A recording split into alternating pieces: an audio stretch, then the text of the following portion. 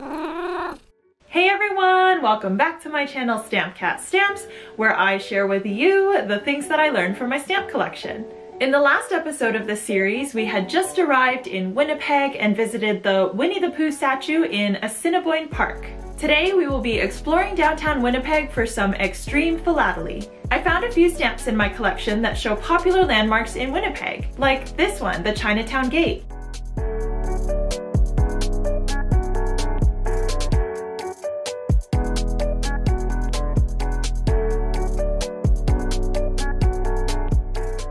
Or this one, which shows the Canadian Museum for Human Rights.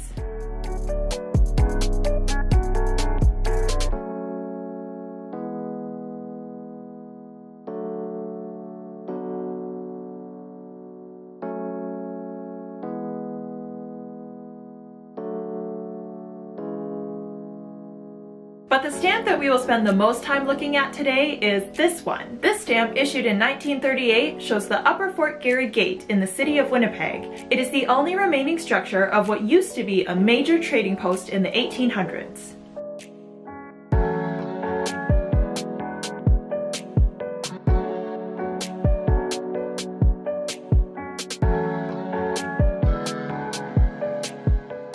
Let's take a look at the geography of Winnipeg and consider its significance for the times. In the 1800s, this entire area encompassing most of central Canada was called Rupert's Land, and it was owned by a fur trade company, the Hudson Bay Company, or HBC. Yes, it is the same Hudson Bay Company that we know of as the department store today. One of their major distribution centers was called York Factory, located on the Hudson Bay. Think of it as the original Amazon warehouse. All kinds of goods like fur, beads, tools, and food were shipped here and then redistributed to sell and trade at other locations. And since the major method of long-distance travel in those days was by boat, most trading posts were built along waterways. Fort Garry was a trading post built at the junction of two waterways, the Red River and Assiniboine River, which was along the trade route up to York Factory. However, the fur traders of the HBC were definitely not the first people to inhabit this area. In 1812, Thomas Douglas, the Scottish Lord Selkirk, had been slowly buying up shares of HBC and finally had enough to buy his own land and start a settlement. Over in Scotland, something called the Highland Clearances was going on, where poor farmer tenants were being forcibly evicted from their land and struggling to find new homes and new work. Selkirk had a dream to give these poor evicted farmers a new home and new land to work on. And while this stamp, issued by Canada in 1962, shows the kind of life that he probably expected for his new colony in Canada, when they actually got there, it was a little bit more like this. You see, even in the 1800s, this area was extremely diverse. There were indigenous groups living here, like the Ojibwe and Cree, the Métis, who are of mixed French-Canadian and indigenous ancestry, the HBC fur trappers, and now the new Scottish settlers. I love the comparison of these two stamps. The second stamp, issued in 2012, does a much better job of showing the actual diversity of this region. The Scottish settlers quickly realized there was also a rivalry going on here between the English-based HBC traders and a Montreal-based company called Northwest Company, who employed mostly French and Métis workers. The new Scottish settlers had a rough winter, and there wasn't really enough food to support all of them suddenly moving there. So in 1814, the colony governor issued something called the Pemmican Proclamation. Wait, so what is pemmican? Pemmican is a food. It was a major food at the time, made from dried up buffalo meat, fat, and berries.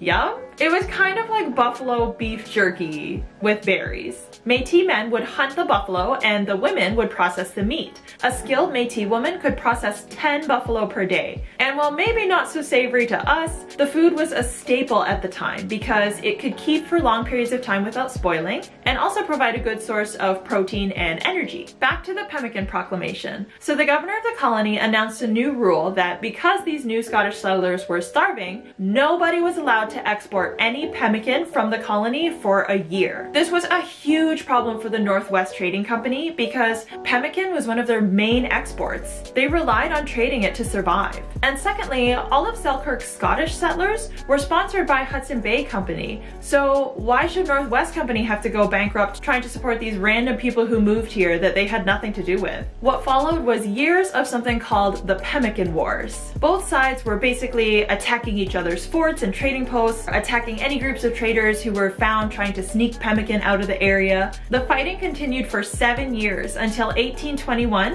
when both companies were facing declining profits and also pressure from the government for the two companies to resolve their conflicts. The HBC ended up buying out the Northwest Company and the two companies were merged. So what did they build as their new big joint trading post? Fort Garry. Fort Garry was built in 1835, named after one of the governors of Hudson Bay Company. At its prime, it was a huge complex that included a governor's house, office building, and multiple storehouses for goods. During the mid-1800s, Fort Garry was the busy center of all trade and commerce in the whole area. But after 50 years of trade and success, something changed, and that something was the railroad.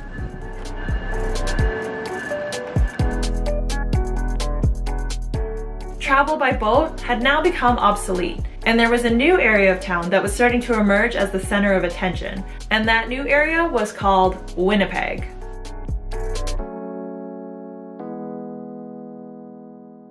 Now, Winnipeg has grown from an early pioneer settlement to a big city with hundreds of thousands of people.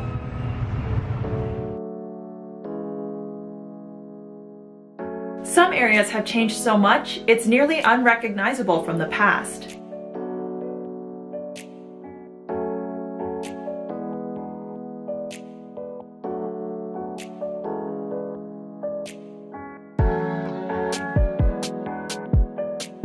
But some memories of the old settlement still remain, like the Fort Garry Gate.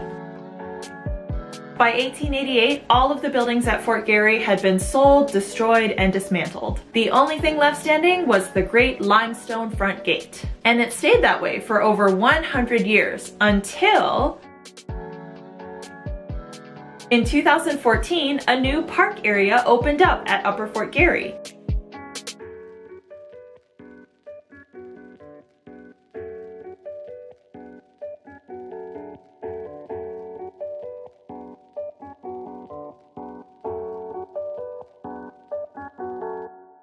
It now has a state-of-the-art light wall with over 1,000 LED lights that play sound and music to tell the history of this place.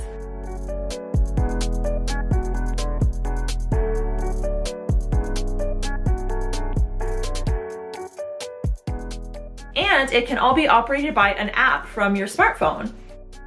So this interactive wall, you can use an app and it tells you, hold on. So it tells you about what performance is playing, and then you can try to like play performances. I want to get a closer look.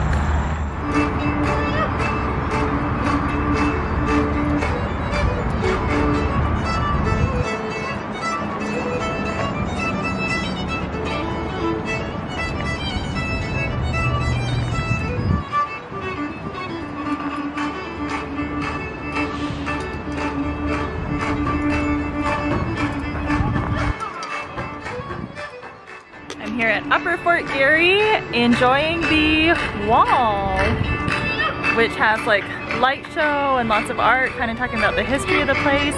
Back in the 1800s, it was super important for a trading post, and now it has been revitalized to a park. So we'll have a look around.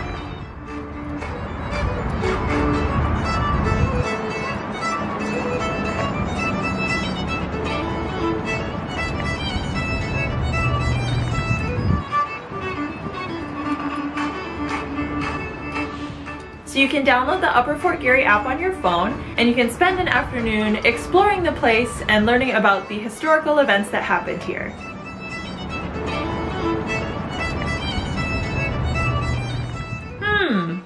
Looks like something about a rebel group trying to take on the country of Canada? Well, I think maybe that's a story for next time. Bye for now!